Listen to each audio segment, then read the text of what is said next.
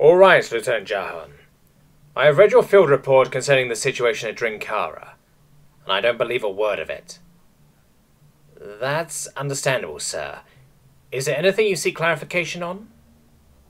You were assigned to a joint task with the Drelk humans and SonOfScions, is that correct? Yes, sir. The Drelk and the humans made the bulk of our light and heavy infantry, and the SonOfScions were mostly admin and medical. The Drelk's size made them ideal mobile artillery platforms, and the humans used their artillery fire as both weapon and shield. I know how to use artillery, Lieutenant. Don't teach your grandpa how to suck polyps. What I want to know is what happened on the Canyon offensive. It says here you gained victory by FUBAR. What is FUBAR? Oh, that, sir. You have to understand the situation. What situation? Well, the humans, sir. They aren't quite right in the head. I'm aware of the intelligence of the humans. They seem to bounce right around galactic average in technology and government. Oh, I don't mean they are stupid, sir. I mean, they aren't quite right. In the head? Yes, sir. In the head. See, we were surrounded to the planetary north and east.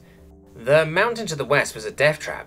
The highest warriors would have picked us off from half a click away, and the refugees were still heading south through the canyon. It was a stalemate. The Drell kept the warriors out of the sky, and the humans had cleared the forest in front of their bunkers by simple virtual shooting everything and move within their lines of sight. But the Hive's diggers pinned the Drell down, wiped out the entire armor contingent. Why are you pausing, LT? Have you ever seen a Drell, sir? The humans say they look like elephants, and I have to agree. The resemblance is striking. They sing to each other, and it is beautiful. Hearing them die... Sorry, sir. The Drell had been killed, and with them out of the fight, the highest warriors could take back to the skies. If they got airborne, none of the refugees would be making it out the canyon. The humans knew it would be hours before another Drell queue could be brought out, so they did the only thing that made sense at the time. They retreated?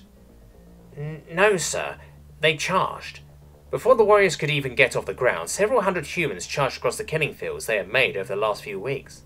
The highest workers and warriors had been on the offensive for so long, they hadn't even thought to build defenses. The humans' assault tore into them. They fought with guns and knives and fists. When I remembered the screams of the Drelks, I joined them.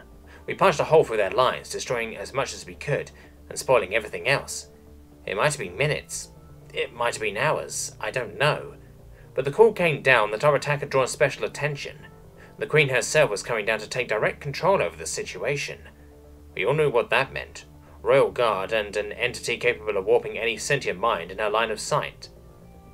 And you followed protocol, removing yourself from possible contamination or capture.